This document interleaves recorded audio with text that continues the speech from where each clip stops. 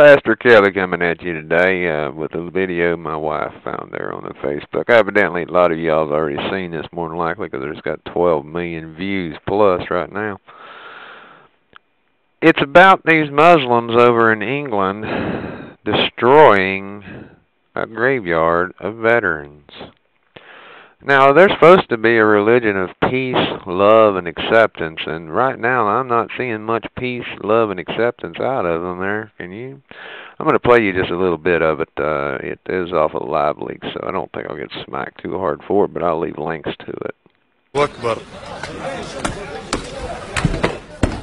هذه نطيح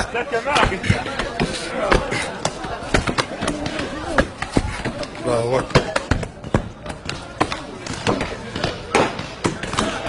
That don't look like too much peace, love, and acceptance to me, does it you? You know, if they got their faces all covered up, their women are there watching.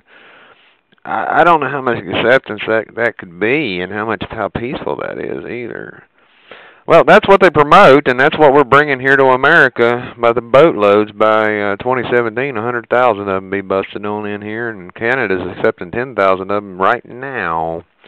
All I can tell you, folks, is I'm not an Islamophobe by no means, but I do not believe that they believe in peace, love, and acceptance. I believe they believe in the only thing they have is their Quran, and no one else's religion matters. No one else's lives matter, and in this case, no one else's dead matter. So all I can say is watch it, comment on it, and let me know what you think. Leave us a like or a comment. Pastor Kelly's on out of here. God bless you one and all. We love you, but God loves you more. Amen.